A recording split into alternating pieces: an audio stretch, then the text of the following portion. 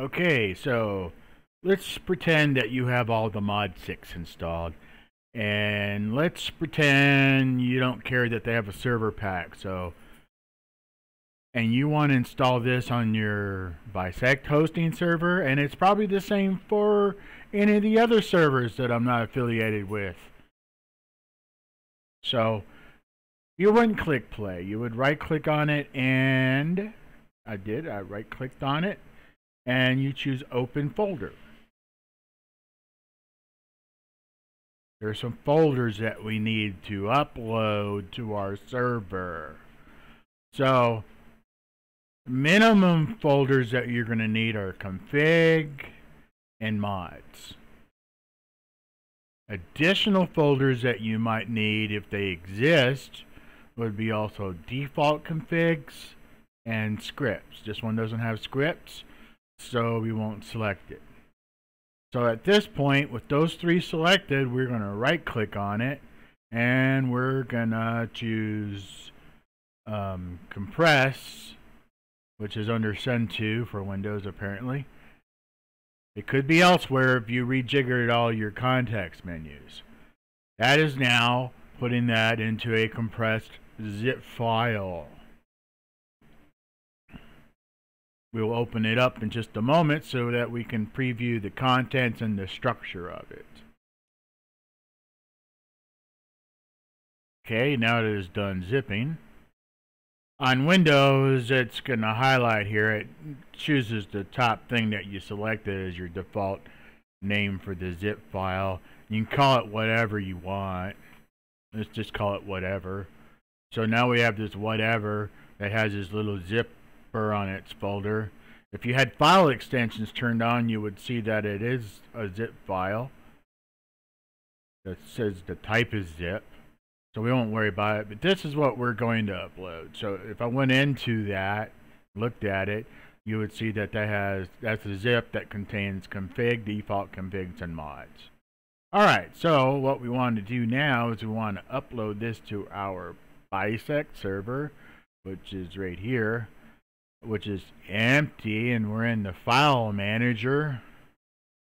And we're just going to find that folder and drag and drop it and put it right there. So I prematurely closed mine, but I know CurseForge, it's nope, I don't. So you want to keep your folder open. It just makes it easy to get to. Otherwise, you got to remember that you're in this big long path up here. And if you're doing this a lot, just make a shortcut to this instances and just put it over here. And then you can just jump to your instances. I don't know where I just put that. Did I just put that network like a dummy? Okay, let's come over here. I'm gonna add that to my quick launch. Pin the quick access so we can just jump quickly to the instances. There's the thing, and there's the zip file. Alright, so we're just gonna grab it. I left click, I'm holding. I'm gonna bring it over my browser window, which pops that up. Then we're going to just drop it right here. And now that big zip is uploading. But big zips upload better and faster than a million small files like jars and configs and stuff. And that can be overloading. That can trip out the server, and it might come back and say, hey man, I can't handle all this stuff you're throwing at me. But I could have handled it if you would have put it all in one. That's like, you know, your friend made you a lunch to take to work, and it was like in a bag or a big lunch pail, and it's all together in one thing, versus giving you like, here's a cookbook and here's all the ingredients. So now you sit down at lunch, you only got 30 minutes to eat, but you got to cook your meal. That's what the server feels like when you upload all the files individually. You're like making it cook the meal before it can eat. But if you zip it all up ahead of time, you're making a lunchbox or a lunch bag. Or like you're giving it a #1 meal from McDonald's or Burger King or someplace like that. So you see this big giant whatever zip is uploading.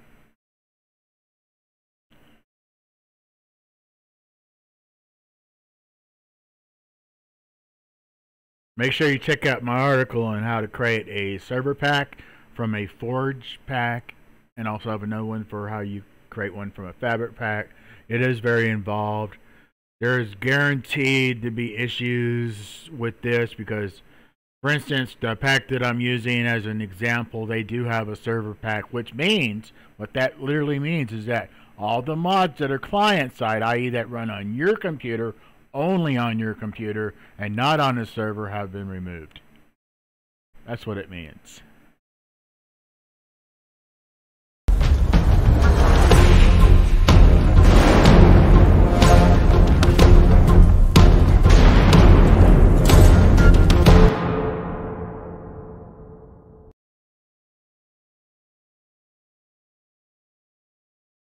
But because it's not removed because of the way this is being done, which is how most of you guys that are watching this video are doing it, then you're going to run your server 3 or 4 times to get rid of those client-side mods.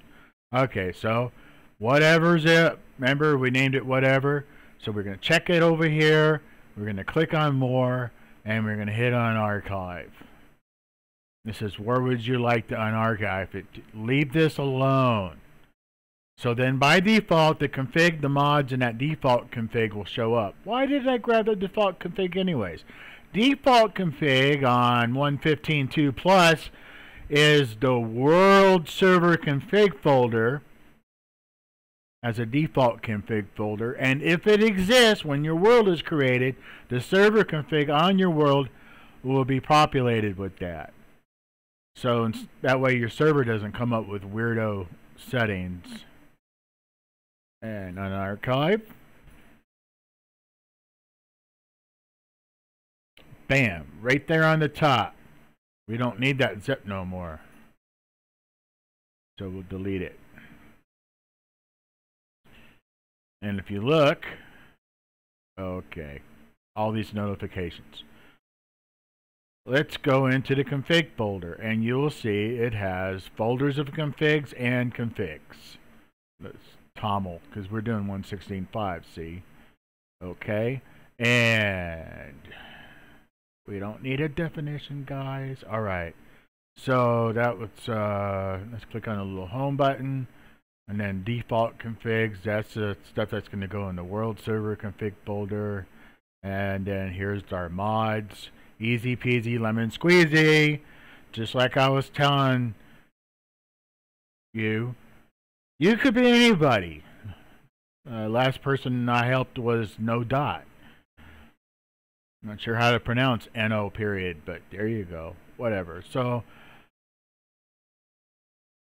easy peasy, lemon squeezy. There it is. So then the next thing we do after this, yeah, I'm going to go ahead and just go there, is we're going to run console. So we're going to go to console. I could have did it from the home button, but let's just do it from the console, which comes down here, and then you hit start.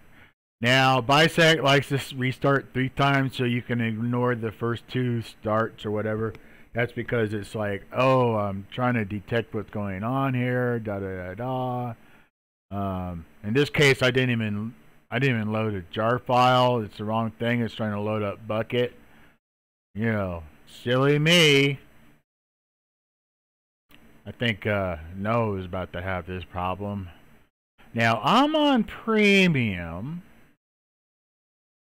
Let's kill that. That is the wrong thing. Please. Alright, and it's good that you see in the wrong thing. So, now those of us on premium can just load up the right thing. We can come on down here, hit modpack menu, and we can go to Forge, and then we can choose the latest Forge or whatever. I want the one for 1.16.5. And then come down here and I hit save. Yes, I would like to keep my current files, which would be now a little messy because I let that bucket thing run. We'll just ignore all that. And now when I hit the console,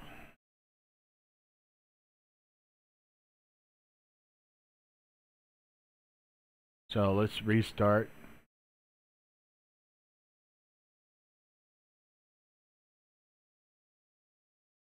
Now my article will actually cover it, because you're also going to need to upload the correct forge and the forge libraries.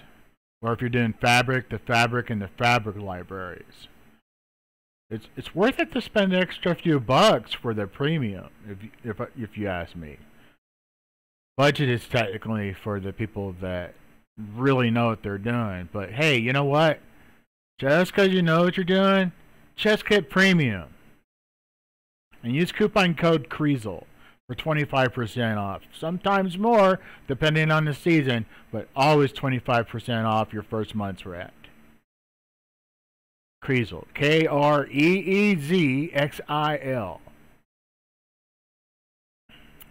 So we see that the forge is actually loading correctly now.